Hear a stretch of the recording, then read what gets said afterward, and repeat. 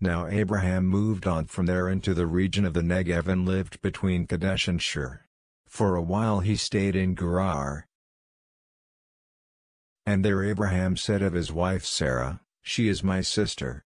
Then Abimelech king of Gerar sent for Sarah and took her. But God came to Abimelech in a dream one night and said to him, "You are as good as dead because of the woman you have taken, she is a married woman." Now Abimelech had not gone near her, so he said, "Lord, will you destroy an innocent nation? Did he not say to me, 'She is my sister,' and didn't she also say, 'He is my brother'? I have done this with a clear conscience and clean hands." Then God said to him in the dream, "Yes, I know you did this with a clear conscience, and so I have kept you from sinning against me. That is why I did not let you touch her.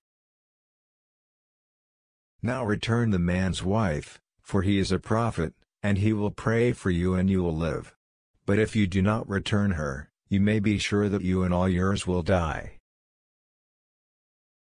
Early the next morning Abimelech summoned all his officials, and when he told them all that had happened, they were very much afraid. Then Abimelech called Abraham in and said, "What have you done to us?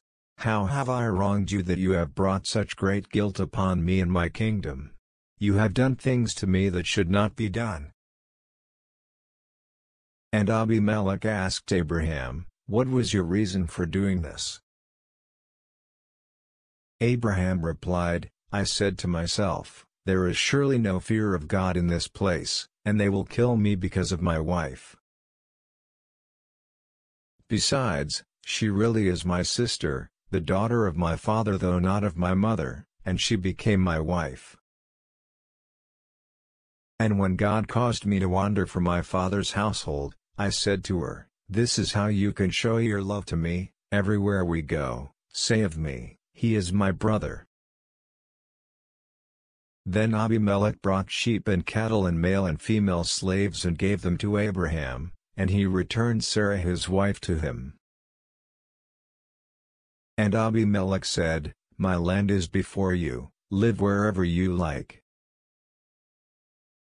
To Sarah he said, "I am giving your brother 1,000 shekels, that is, about 25 pounds, about 11.5 kilograms, of silver. This is to cover the offense against you before all who are with you, you are completely vindicated."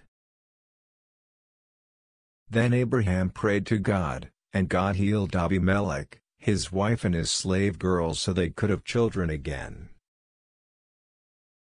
For the Lord had closed up every womb in Abimelech's household because of Abraham's wife Sarah,